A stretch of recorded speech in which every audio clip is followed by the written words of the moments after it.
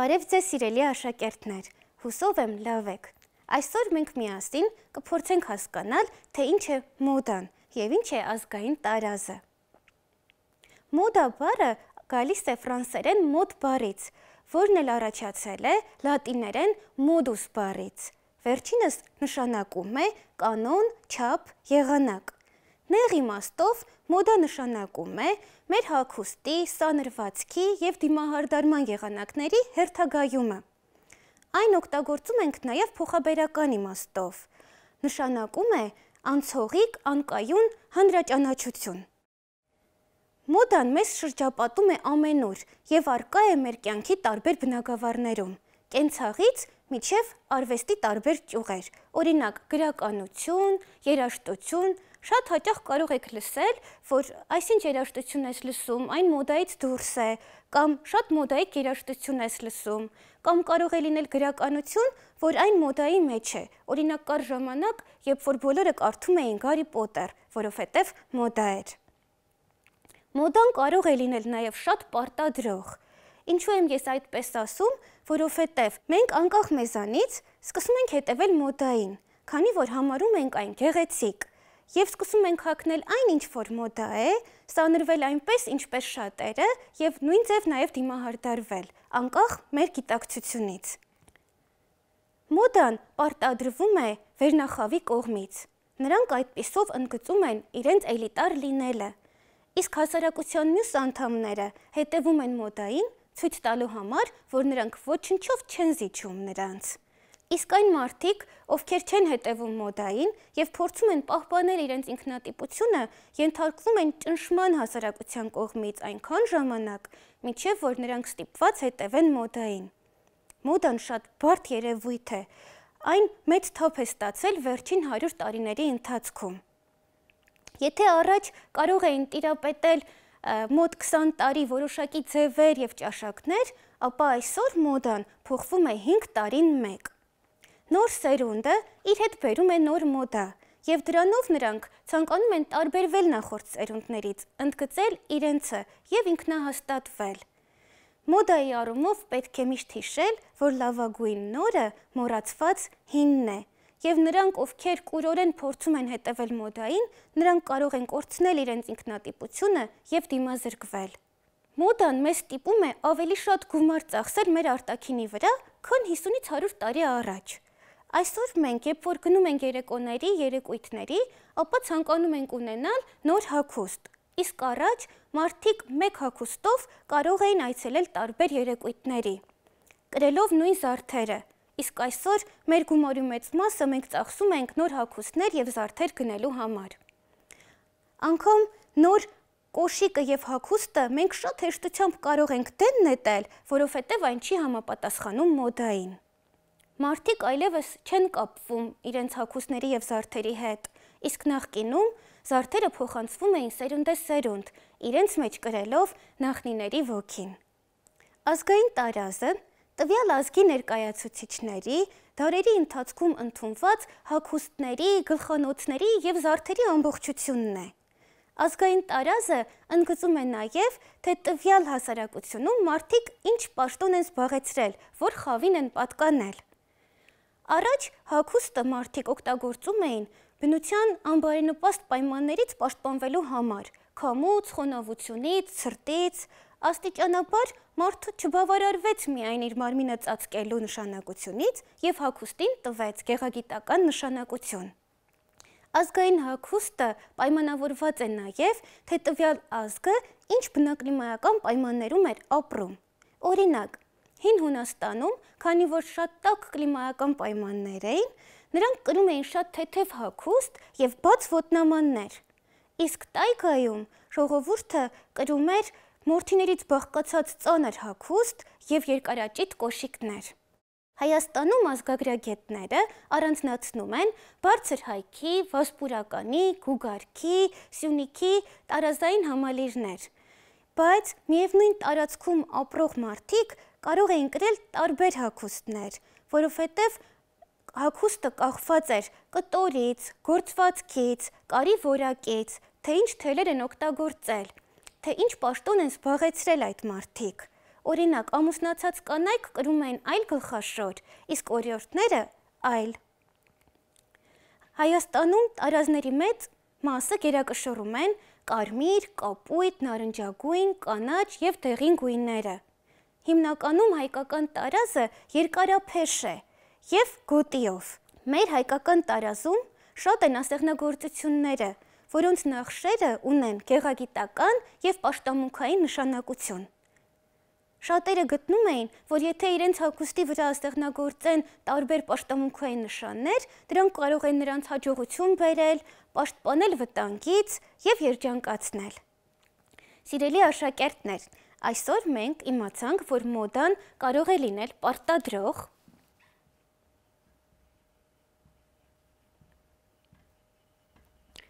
մոդան գալիս է վերնախավի կողմից,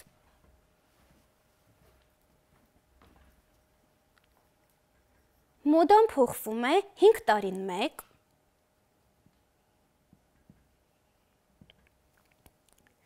մոդային հետևելը բերում է իր հետ նաև բացասական հետևանքներ։ Մենք կարող ենք կորցնել մեր ինքնատիպությունը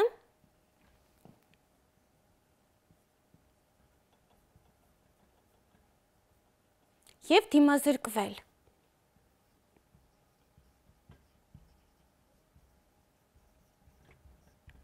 Ազգային տարազի հետ կապված մենք իմացանք, որ շատ կարևոր է բնակլիմայական պայմանները, կլիմա, իմացանք գույները, օրինակ Հունաստանում գիտեք, որ հագուստը, ազգային հագուստը հիմնականում սպիտակ էր, իսկ Հայաստանում գերակշռում են վառ գույները, հիմնականում կարմիր, կանաչ, կապույտ, նարնջագույն, մանուշակագույն և դեղին։ Ազգային տարազը նաև ցույց է տալիս, թե մարդիկ ինչ պաշտոններ են զբաղեցրել, ինչ մասնագիտություն են ունեցել, եղել են գյուղացի, առևտրական, թե իշխանական ընտանիքի անդամներ։ Կարգավիճակ։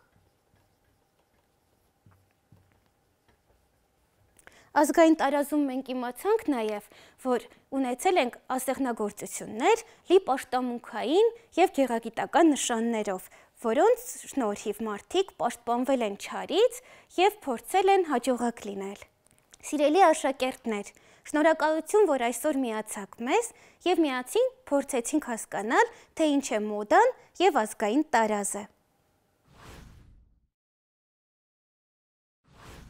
Բարև ձեզ սիրելի աշակերտներ, այսօրվա դասի թեման է կարիերայի պլանավորումը։ Մենք խոսելու ենք կարիերայի մասին, ինչպես կարելի է պլանավորել կարիերան, ինչ նշանակություն ունի կարիերան մեր կյանքի ընթացքում և ինչպես կարող ենք հասնել հաջողված կարիերային։ Նախ նշենք, ինչ է կարիերան։ Կարիերան դա մեր ստանձնած դերերն են աշխատանքային գործունեության ընթացքում, այդ դերերի հաջորդականությունը և դրանց բազմազանությունը։ Սակայն մեկ այլ ավելի լայն ընկալման տեսանկյունից կարող ենք ներկայացնել, որ կարիերան դա նաև այն բոլոր դերերի ամբողջությունն է, դրանց բազմազանությունը, որոնք որ մենք իրականացնում ենք կենսագործունեության բոլոր պայմաններում, ուսումնական գործընթացում, աշխատանքային գործունեության ընթացքում, խաղային գործունեության ժամանակ։ Նշենք, որ կարիերայի գործընթացում հաջողություն գրանցելու համար շատ կարևոր է, որպեսզի մենք կարողանանք ճիշտ պլանավորել կարիերայի գործընթացը։ Այսինքն կարիերայի պլանավորման գործընթացը հանդիսանում է կարիերայում հաջողություններ գրանցելու կարևոր գրավական։ Կարիերան նշեմ, որ խիստ անհատական է, այսինքն այս պլանավորման գործընթացը ևս ինքը կրում է անհատական բնույթ եւ կարիերայի պլանավորման գործընթացը ինքը գործընթաց է, որն իրականացվում է ամբողջ կյանքի ընթացքում, այսինքն մենք մեկ անգամ չենք իրականացնում կարիերայի պլանավորում, այլ կենսագործունեության բոլոր իրավիճակներում կամ կենսագործունեության բոլոր փուլերում մենք իրականացնում ենք այդ կարիերայի պլանավորումը։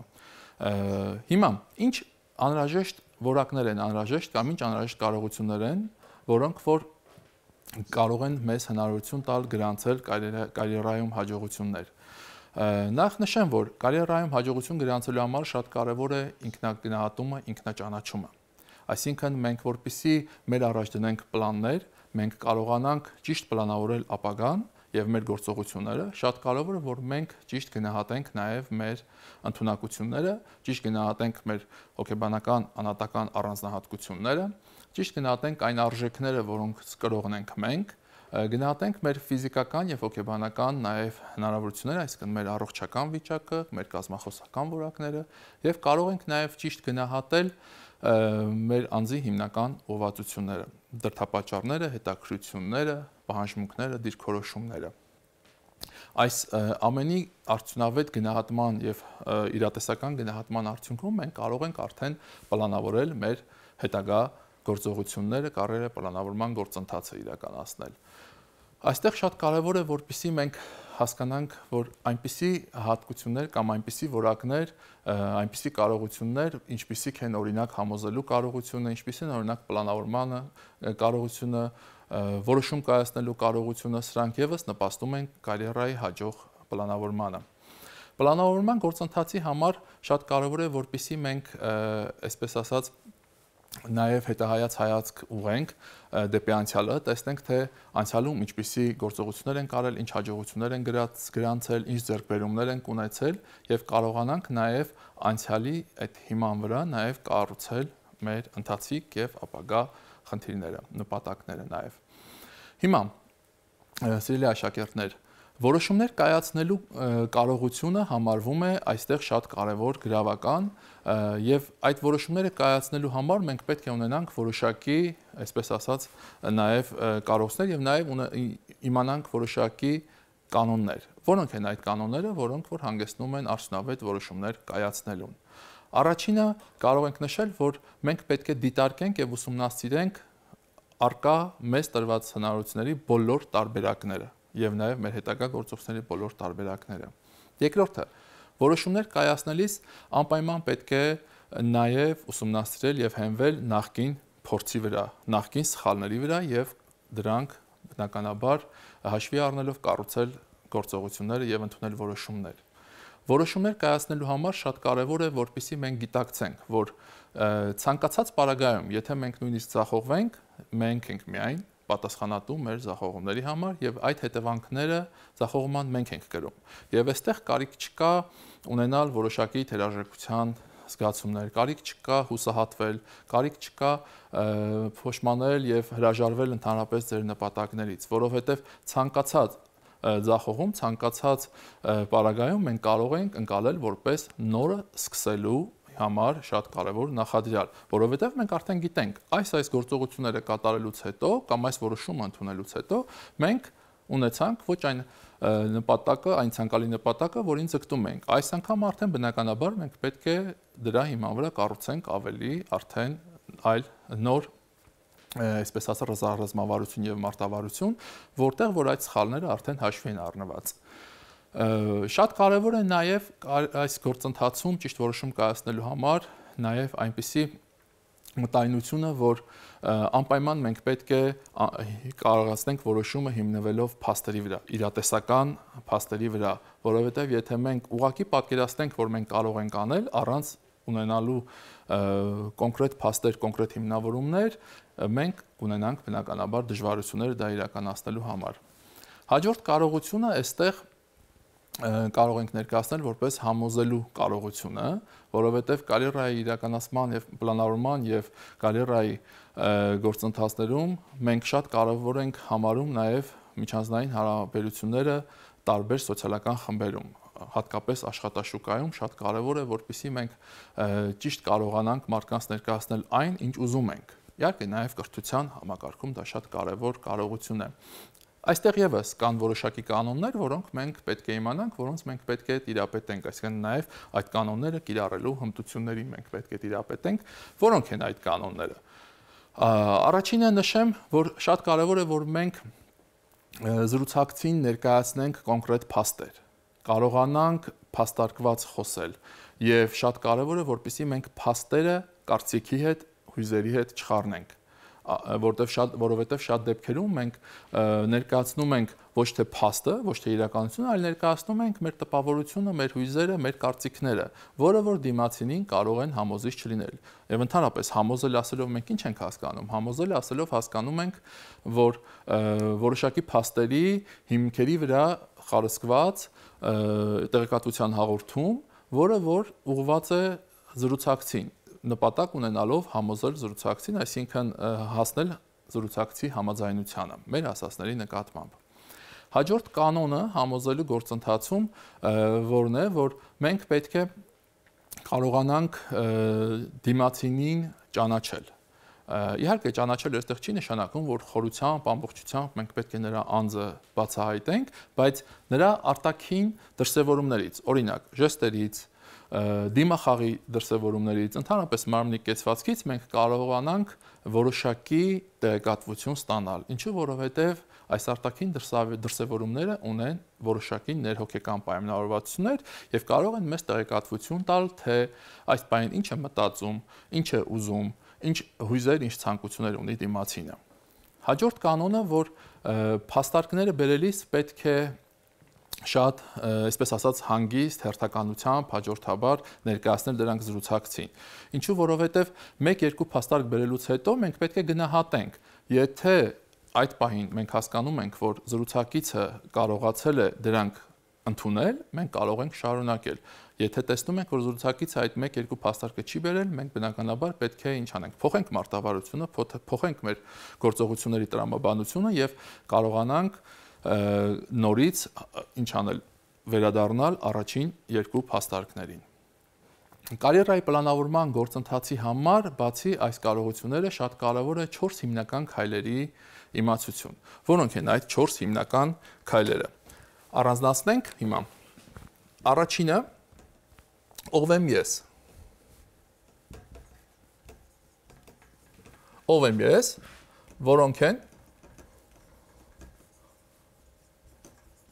որոնք են իմ ունակությունները, հետաքրքրությունները։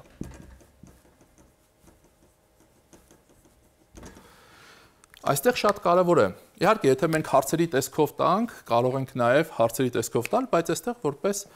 հիմնական քայլ ենք մենք ներկայացնում, մենք պետք է հստակ գնահատենք ով ենք մենք իսկապես եւ ինչ հիմնական ունակություններ, կարողություններ, հետաքրքրություններ ունենք։ Երկրորդ քայլը, որը մենք պետք է այս փուլում առանձնացնենք, ինչ եմ ես ուզում։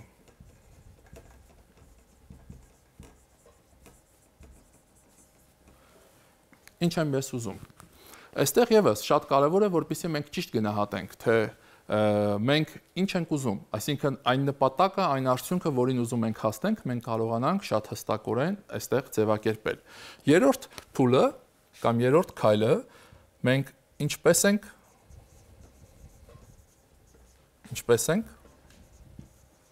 հասնելու այս երկրորդ փուլում գրված նպատակին։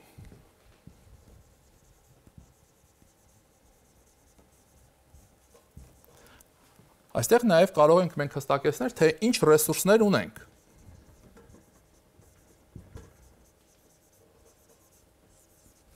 Ինչ ռեսուրսներ ունենք։ Կարող ենք նաև առանձնացնել, թե ինչ հնարավոր,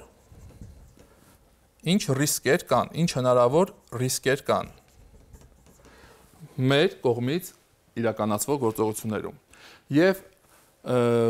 այս հաշվի առնելով այս երրորդ նաև քայլը եւ իրականացնելով այս երրորդ քայլը, մենք նաև կարող ենք հանգել արդեն 4-րդ քայլին, փուլին, որը որ ենթադրում է, թե ինչ ծրագիր ունենք։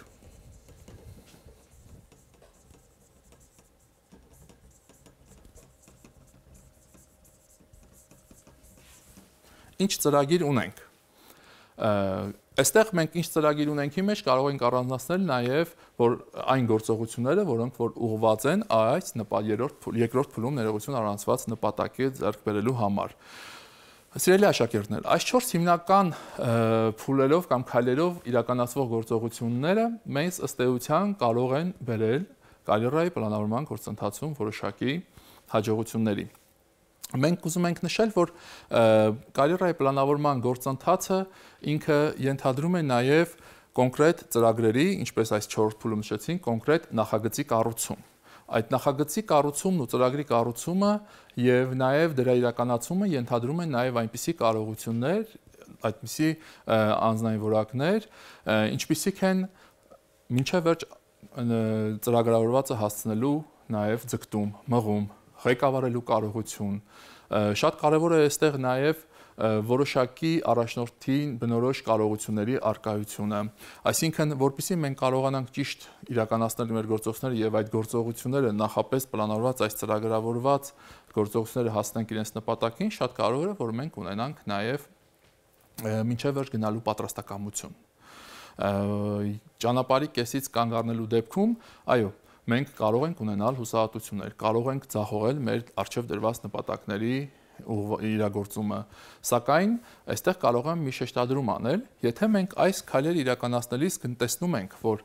եւ սկսում ենք գործողությունը եւ տեսնում ենք, որ մեր առջև դրված նպատակը մենք չենք կարողանում իրականացնել, այսինքն այստեղ այս ռիսկերը եւ հնարավոր ռեսուրսները մեզ չեն բավականացնում, մենք կարող ենք ըստ էության այդ նպատակը բաժանել ընթացիկ եւ հեռահար նպատակների, չհուսահատվել։ Այդ ընթացիկ նպատակների հատ առանձին իրականացումը մեզ համար կարող է բերել նաեւ հիմնական հեռահար ավելի մեծ նպատակի ձեռքբերման եւ այստեղ արդեն կարող են այս ռեսուրսները եւ հնարավոր ցանկալի որակները մեզ արդեն կամ գիտելիքները եւ կարողությունները մեզ արդեն բավարարել։ Այսքանը կուզեի ներկայացնել, սիրելի երեխաներ, կարիերայի կառավարման գործընթացի եւ կարիերայի պլանավորման գործընթացի մասին։ Դուք տանը կարող եք ինչ անել։ Վերցնել այս 4 փուլերը, փորձել ձեզ համար առանձնացնել կոնկրետ նպատակ, ընդ որում եւ ընթացիկ եւ հեռահար նպատակ, մեկ նախադասությամբ եւ սկսել գնահատել ինչ կարողություններ եւ ինչ անձնային որակներ, ինչ ռեսուրսներ են ձեզ անհրաժեշտ այդ ընթացիկ եւ հեռահար նպատակը ձեռք բերելու համար։ Այնուհետեւ նպատակները սահմանելուց, ռեսուրսները, կարողությունները գնահատելուց հետո փորձեք պլանավորել ձեր գործողությունները։ Ինչ գործողություններ պետք է անեք։ Շատ կարևոր է, որ նշեք նաև գործողությունների համար վերջնաժամկետներ։ Այսինքն չթողնեք ինքնահոսի, որ երբ կստացվի, չէ, կոնկրետ վերջնաժամկետ եք դնում։ Եվ արդեն 4-րդ կարող եք ինչ անել, նաև գնահատել այս կամ այն գործողությունը կատարելու համար ձեզ անհրաժեշտ, որ նշել եք կարողություններ եւ ռեսուրսներ, դուք ունեք թե չէ, կամ ունեք ինչքանով ունեք, ինչը պետք է զարգացնեք, ինչի վրա պետք է շեշտադրում անեք։ Եվ սկսեք աշխատել գործողությունների այդ պլանով։ Այսքանը, սիրելի աշակերտներ, հուսով եմ կկատարեք տրված հանձնարարությունը եւ կարողանաք հետագա ձեր գործողությունները պլանավորել։ Հաջողություն ձեզ։ Բարև ձեզ, սիրելի երեխաներ։ Այսօր մենք կծանոթանանք գոյության կռվի հետ։ Տեսնենք, թե ինչ է իրենից ներկայացնում գոյության կռիվը եւ ինչպես է բնորոշել այն Չարլզ Դարվինը։ Նախ նշենք, որ էվոլյուցիոն ուսմունքի հիմնադիրը համարվում է անգլիացի կենսաբան Չարլզ Դարվինը։ Դարվինը 1831-ից 1836 թվականներին Բիգլ նավով կատարելով շուրջերկրյա ճանապարհորդություն այցելեց անմարդաբնակ կղզիներ, ուսումնասիրեց այնտեղ տարածված ֆլորան եւ ֆաունան եւ հասկացավ, որ տարբեր տեսակի կենդանի օրգանիզմներ ձեռք են բերում տարբեր հարմարանքներ, ինչը բնորոշ է տվյալ միջավայրին։ Եվ Դարվինը 1859 թվականին հրապարակեց իր աշխատությունը տեսակների ծագումը բնական ընտրության միջոցով կամ առավել հարմարված ձևերի պահպանումը աշխատությունը, որը ի դեպ սպառվեց 1 օրվա ընթացքում։ Ըստ Դարվինի, էվոլյուցիայի հիմնական շարժիչ ուժերն են համարվում գոյության կռիվը, ժառանգական փոփոխականությունը եւ դրանց հիման վրա կատարվող բնական ընտրությունը։ Դարվինը ուսումնասիրեց տարբեր կենդանի օրգանիզմների բազմացման ինտենսիվությունը եւ պարզեց, որ տարբեր կենդանի օրգանիզմներ տարբեր ինտենսիվությամբ են բազմանում, սակայն նրանք բոլորն էլ բազմանում են երկրաչափական պրոգրեսիայով։ Եվ բոլոր կենդանի օրգանիզմների մոտ էլ սերնդում սեռահասուն առեզնյակների թիվը մնում է անփոփոխ։ Ընդ որում Դարվինը նշեց, որ նույնիսկ ամենատարածված թռչուններից մրկահավը, որը դնում է ընդամենը 1 ձու, դա նրան չի խանգարում, որ իր պոպուլյացիայի առեզնյակների թվաքանակը պահպանի հաստատուն։ Փղի 1 էգը 60 տարվա ընթացքում ունենում է 6 ձագ։ Եվ եթե փորձենք ուսումնասիրել փղի 1 զույգի սերունդը 750 տարվա ընթացքում, ապա կկազմի 19 միլիոն առանձնյակ։ Ուսումնասիրելով բուսական և կենդանական օրգանիզմների բազմացման ինտենսիվությունները, Դարվինը պարզեց, որ կան այնպիսի առանձնյակներ, օրինակ դոդոշը դնում է 10,000 գործընկիտ, թառափը դնում է մինչև 400,000 ձկնկիտ, իսկ լուսնաձուկը մինչև 300 միլիոն ձկնկիտ։ Կակաչի մեկ առանձնյակը տալիս է 400,000 սերմ, սակայն բոլոր այս նշված կենդանի օրգանիզմների պոպուլյացիաներում առանձնյակները շատ քիչ թվով են հասնում սեռահասուն տարիքի և այդ պատճառով պոպուլյացիայի թվաքանակը ենթարկվում է կարգավորման։ Դարվինը նկատեց նաև, որ կենդանի օրգանիզմների պոպուլյացիաներում գործում են առանձնյակների միջև բարդ և բազմաստիճան փոխհարաբերություններ, առանձնյակների և իրենց թշնամիների միջև փոխհարաբերություններ, ինչպես նաև առանձնյակների և միջավայրի անբարենպաստ պայմանների միջև բարդ փոխհարաբերություններ։ Այդ պատճառով Դարվինը բնութագրեց գոյության կռվի 3 հիմնական ձևեր։ Դրանք են.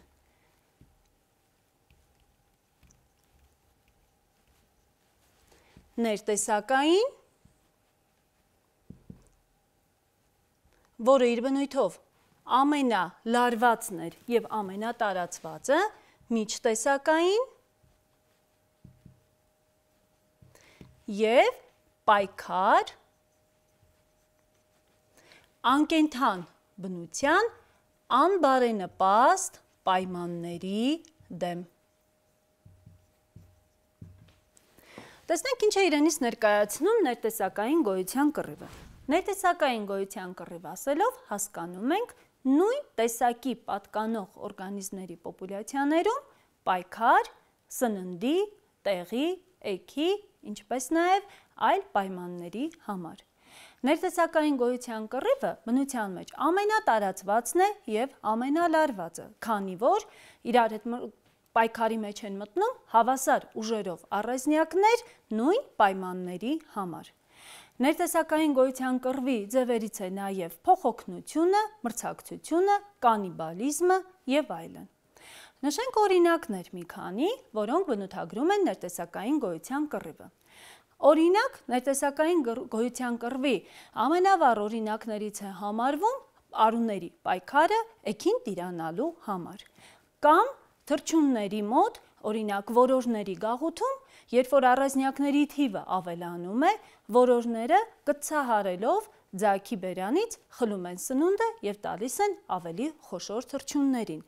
Ի վերջո նրանք կամ ոչնչացնում են ձագերին, կամ սնվում են նրանցով։ Դրանով իսկ նրանք կարողանում են սնունդը տալ այն առանձնյակներին, որոնք ավելի կենսունակ են, կամ երաշտահավերը կոխոտելով ոչնչացնում են իրենց ձագերից մեկից երկուսին և թողնում են բնում ավելի կենսունակ ձագերին։ Ներտեսակային գոյության կռվից խուսափելու համար կենդանի օրգանիզմների մոտ ձեռք են բերվել մի շարք հարմարանքներ։ Օրինակ, արջերի մոտ արջերի տարածքը նշելու հարմարանք է առաջացել, նրանք կարողանում են ծառերի վրա չանգրվածքներ անելով նշել իրենց տարածքը, կամ երաշտահավերը, սերինոսները երգելու միջոցով կարողանում են նշել իրենց տարածքը։ Դրա միջոցով այդ կենդանիները խուսափում են ներտեսակային գոյության կռվից այլ օրգանիզմների տարածք ներխուժելուց։ Ներտեսակային գոյության կռվի հետևանքով ի վերջո գոյատևում են այն առանձնյակները, որոնք հարմարված են տվյալ գոյության կռիվը հրահրող պայմաններին։ Ներտեսակային գոյության կռվից բացի գոյություն ունի նաև գոյության կռվի մեկ այլ ձև, որը կոչվում է միջտեսակային գոյության կռիվ։ Միջտեսակային գոյության կռիվը ընթանում է տարբեր տեսակների առանձնյակների միջև, ընդ որում միջտեսակային գոյության կռվի ձևեր են համարվում գիշատչությունը, մակաբուծությունը, սիմբիոզը և այլն։ Միջտեսակային գոյության կռվի ձևերից ամենալարվածը դիտվում է նույն ցեղին պատկանող տարբեր տեսակների միջև պայքարը։ Օրինակ, գորշ և սև առնետի պայքարը համարվում է միջտեսակային գոյության կռվի վառ օրինակ։ Գորշ առնետը իր բնույթով ավելի կռվարար է, ագրեսիվ, լավ է լողում ջրում եւ հարմարված է բնակավայրերին մոտ ապրելուն։ Նա սև առնետին դուրս է մղել դեպի լեռներ, որովհետեւ ի տարբերություն գորշ առնետի սև առնետը չի կարողանում լավ լողալ ջրում, կռվարար չէ եւ չի կարողանում գոյության կռվում հաղթել գորշ առնետին։ Միջտեսակային գոյության կռվի մեկ այլ օրինակ է, երբ կատուների եւ երեքնուկի միջև անմիջական կապ չկա, սակայն երեքնուկի բերքատվությունը անմիջապես կախված է կատուներից, քանի որ կատուները սնվում են իշամեղուներով եւ դրանց բները քանդող մկներով, իրենց հերթին երեքնուկ բույսի միակ փոշոտողները համարվում են իշամեղուները, այսինքն կատուների թվաքանակի ավելացման դեպքում անմիջականորեն երեքնուկի բերքատվությունը ընկնում է։ Միջտեսակային գոյության կռիվ դիտվում է նաև տարբեր տեսակի օրգանիզմների գիշատիչ զոհ փոխհարաբերության դեպքում, ընդ որում գիշատիչների եւ զոհի պոպուլյացիայում հաղթող են լինում այն առանձնյակները, որոնք առավել կենսունակ են։ Այսինքն, այս ձևի դեպքում բնական ընտրությունը գործում է ինչպես զոհի, այնպես էլ գիշատչի պոպուլյացիայում։ Միջտեսակային գոյության կռվից բացի գոյություն ունի գոյության կռվի մեկ այլ ձև, որը կոչվում է պայքար անկենդան բնության անբարենպաստ պայմանների դեմ։ Պարզվել է, որ Անգլիայում փոթորիկների ժամանակ թռչունների մոտ 80%-ը ոչնչանում են, կամ ջրամբարները փոքրիկ, երբ որ սառցակալում են, թթվածնի մուտքը դեպի ջրամբար խոչընդոտվում է, այդ իսկ պատճառով ձկների մեծ մասը սատկում են։ Սակայն տարբեր կենդանի օրգանիզմներ ձեռք են բերել տարբեր հարմարանքներ, որպեսզի կարողանան խուսափել անբարենպաստ պայմանների ազդեցությունից։ Օրինակ, երաշտի ժամանակ շատ անապատային կրծողներ անցնում են ամառային քնի վիճակի, որպեսզի կարողանան այդ երաշտի ջրի պակասին կարողանան դիմակայել, կամ արջերը, որոնք ձմռանը անցնում են անաբիոզի վիճակի, քանի որ իրենց անհրաժեշտ սնունդը ձմռանը պակասում է։ Դա է պատճառը, որ կենդանի օրգանիզմները, որպեսզի իրենց տեսակը կարողանան պայքարել, էվոլյուցիոն գործընթացում ձեռք են բերել մի շարք հարմարանքներ, որպեսզի կարողանան դիմակայել անբարենպաստ պայմանների ազդեցությանը։ Այսպիսով ամփոփելով կարող եմ նշել, որ գոյության կռիվը ոչ թե էվոլյուցիայի գործոն է, այլ նախադրյալ բնական ընտրության համար։ Եվ գոյության կռվի դրսևորումներ մենք կարող ենք հանդիպել առօրյայում, անընդհատ շրջակա միջավայրում, տեսնելով թռչունների պայքարը սննդի համար, կատուների շների պայքարը սննդի համար, կատուների պայքարը, արուների պայքարը էգերի համար եւ այլն։ Եվ բոլոր դեպքերում գոյության կռիվը գործում է իշահ բնությանը, այսինքն գոյության կռվում պահպանվում են այն առանձնյակները, որոնք տվյալ միջավայրի պայմաններին առավել հարմարված են։ Սակայն հարց է առաջանում, իսկ գոյության կռիվը, երբ որ ընթանում է, որ առանձնյակներն են առավելություն ստանում։ Մենք նշեցինք, որ գոյության կռվի հետևանքով գոյատևում են տվյալ միջավայրում առավել հարմարված առանձնյակները։ Սակայն եթե միջավայրի պայմանները փոխվում են, այդ դեպքում արդեն գոյության կռվում առավելություն են ստանում այն առանձնյակները, որոնք ձեռք են բերում ժառանգական փոփոխականություն, այդ փոփոխությունները տվյալ միջավայրում առավել հարմարված են լինում եւ դրա հետևանքով նրանք կարողանում են գոյատևել։ Գոյության կռվի միջոցով կարգավորվում է տեսակի պոպուլյացիայի առանձնյակների թիվը, կարգավորվում է նրանց միջև գործող բարդ փոխհարաբերությունները եւ որևէ մի տեսակի կտրուկ ավելացում տեղի չի ունենում։ Սիրելի աշակերտներ, շնորհակալություն ուշադրության համար, կհանդիպենք հաջորդ դասին։ Ողջունում եմ բոլորին, հատկապես նրանց, ովքեր մասնակցելու են ֆիզկուլտուրայի դասին։ Սկսեցինք։ Սկսում ենք վազքից ծնկները վերև բարձրացնելով։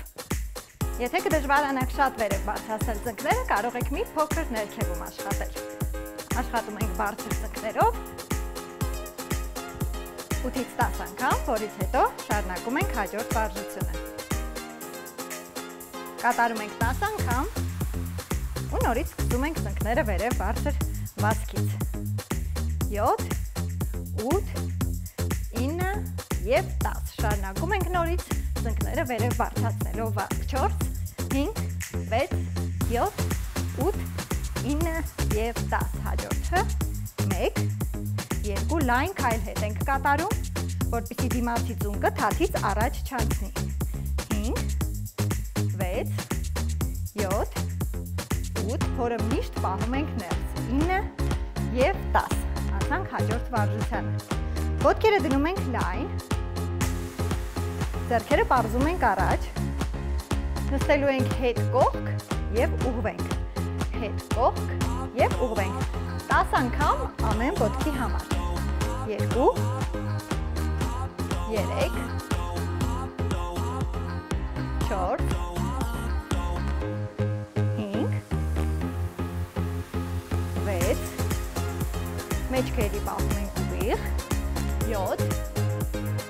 որովայնի մկանները ձիգ, 8, ևս 2 անգամ ամեն կողմի համար և ավարտում ենք շարժումը։ Թափարեցինք ոտքերը և անցանք հաջորդ շարժմանը։ Կատարելու ենք կքանիստ և ծունկը բարձրացնելու ենք վերև։ 2 անգամ կատարելու ենք ձախ ոտքով, 2 անգամ կատարելու ենք աջ ոտքով։ Գնացինք, ևս 10 անգամ։ 3, 4, 5, ծունկը բարձրացրեք լավ վերև, 6, 7, 8, 9 և վերջին անգամ 10, շատ լավ է։ Հաջորդ վարժության համար ոտքերը դնում ենք կողքի տակ, թեքվում ենք մի փոքր առաջ, ձեռքերը բերում ենք առաջ բալանսի համար։ Ոտքը բարձրացնելու ենք կողք, իջացնելու ենք ներքև։ Փոփոխական, մի անգամ մի ոտքը, մի անգամ մյուս ոտքը։ 10 անգամ աշխատելու ենք երկու ոտքերի համար։ 5, 6, 7, 8, 9 և 10։ Նույնը կատարելու ենք կքանստով։ 1, 2, 3, կքանիստը կարող եք կատարել և շատ խորը, և կիսակքանիստ։ 5, 6, 7, կարող եք ձեռքերի օգնությանը դիմել, 8, 9 և վերջինը, 10։ Հաջորդ վարժությունը որովայնի մկանների համար է, պառկում ենք մեջքի վրա։ Ձեռքերը դնում ենք հունքերի մոտ, ծալում ենք ոտքերը դեպի մեզ, աջ արմունկով հասնում ենք ձախ ծնկին, որից հետո փոփոխում ենք աջ, ձախ, աջ, ձախ, աջ, ձախ։ Կարող եք սկսել դանդաղ տեմպից և այնուհետև արագացնել։ Կատարում ենք 20 անգամ, 6, 7, 8, 9, 10, 1, 2, 3, 4, 5, 6, 7, 8, 9 և 20։ Հաջորդ վարժությունը կրկին որովայնի մկանների համար է, շարունակում ենք։ Ձեռքերը պահում ենք գլխի մոտ, բարձրանալու ենք աջ ձեռքը անցկացնելու ենք ձախ ծնկից և հակառակը։ 2, ամեն անգամ ձգվում ենք վերև, աշխատում ենք չկլորանալ, այլ դունչով ձգվել վերև, բարձրանալ վեր, ձեռքը անցկացնել ոտքի կողմ։ Կատարում ենք 10-15 անգամ և վերջացնում ենք շարժումը։ Եվ վերջ։ Իսկ հիմա այստեղ եմ հրավիրում Արամին, որպեսզի ավելի ուժեղ և ինտենսիվ պարապմունք անցկացնի։ Ողջույն բոլորին։ Դե ինչ, եթե պատրաստ եք, այսօրվա համար ես նախատեսել եմ շատ ինտենսիվ և ուժային պարապմունք, որի համար ձեզ պետք չի գա ոչինչ և ձեր ամբողջ մարմինը ամբողջությամբ ընդգրկված կլինի աշխատանքի մեջ։ Վարությունը համար առաջին սկսում ենք հրումներից, բոլորից շատ ծանոթ։ Կատարում ենք 5 անգամ։ 4, 5, բարձրանալով վերև փորձում ենք ցած կատարել, նորից շարունակաբար 5 անգամ կրկնել, 1, 2, 3, 4, 5, 5 անգամ ցած, նորից 5 անգամ հրում, 1, 2, 3, 4, 5, 1, 2, 3, 4, 5 և վերջին անգամ 1, 2, 3, 4, 5, 2, 3, 4, 5 շնչում վերականգնվում ենք և շարունակենք։ Վերականգնվելուց հետո անցնում ենք շարժությունների երկրորդ կատարմանը, փորձում ենք կատարել աստիճանաբար նվազեցնելով, այսինքն 3 անգամ հրում և 3 անգամ ցատկ։ 1, 2, 3, 1, 2, 3, պահում ենք ինտենսիվությունը և կատարում 3 անգամ, 1, 2, 3, և վերջին անգամ 1, 2, 3, շնչում վերականգնվում ենք և շարունակենք մարզումները անցնելով որովայնի հատվածի մկանախմբերին նորից ինտենսիվությունը պահելով, կատարում ենք 5 անգամ ձեռքերով, ձեռքերը հենված դիրքից ցատկ, 1, 2, 3, 4, 5 և շարունակում քայլերով 5, 6, 7, 8, 9, 10 հերթափոխ քայլերը կատարում ենք միանգամից ցատկերից հետո Եվս 2 մոտեցում, որ ստացվի 3 1, 2, 3, 4, 5 Որովայնը ամբողջությամբ լարված և կենտրոնանում ենք շնչառության վրա Շնչեցիք, որպեսզի կարողանանք կատարել վերջին երրորդ մոտեցումը Գնացինք 1, 2, 3, 4, 5, 1, 2, 3, 4, 5 Եվ վերջ, ապրեք, եթե կատարեցիք այս քիչ վարժություններ, բայց մեծ ինտենսիվություն ունեցող կոմպլեքսը և ես այստեղ կհրավիրեմ Մանանին, որպեսզի մենք միասին ցուցադրենք ձեզ զույգով կատարվող վարժություն և լավ լրացնենք այսօրվա մարզումները։ Գնացինք։ Գնացինք, ես կկատարեմ հրում, թե դու կատարես հրում։ Ես կատարեմ հրում։ Ես կկատարեմ ուրեմն կքանիստ։ Քո ոտքերի օգնությամբ, որպեսզի ինչև ձեռքերը դնում ենք լայն, ներքևի մասնագիծը կատարում է հրում հատակից, վերևինը կքանիստ։ Ես աշխատեցնում եմ իմ ստորին հատվածի մկանախմբերը, իսկ Մանանը վերին։ 4 5 6 7 8 Մեջքը պահում ենք ուղիղ երկու դեպքերում ենք։ Եվ վերջինը։ Վերջինը։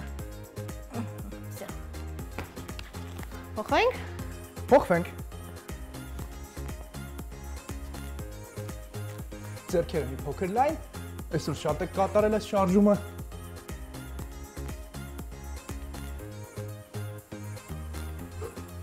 Կարծում եմ ինձ համար սա ուժային պարապմունք է։ Լիարժեք։ 5 Պետք է բարձրացումներ ստեղծել, քանի կա զուգընկեր մարզման ընթացքում։ 8 Եվս 2 անգամ։ Գնացինք։ Եվ վերջինը։ Շնորհակալություն Մանան, շնորհակալություն ձեզ։ Մարզվեք, եղեք առողջ։ Կհանդիպենք։